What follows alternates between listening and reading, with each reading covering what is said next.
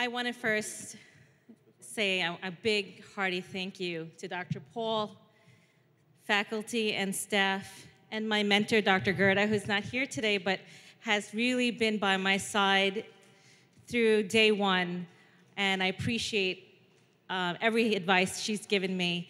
I just want to say really quickly, I myself am a physician in medicine, and this was a big turning point for me. And I appreciate Dr. Paul, who himself is a physician, to take the risks for this university. And I am very big about pro-conscious medicine and quantum medicine. I have spoken recently about it at Harvard. I've been speaking about it at NYU, and I continue to do so because this is the change of healthcare, and this is very, very important of healing, especially with the way medicine is today.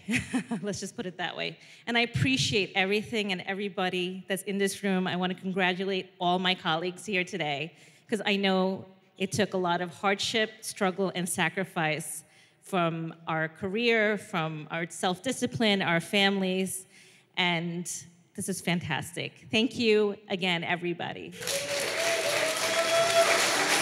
Thank you very much, and congratulations.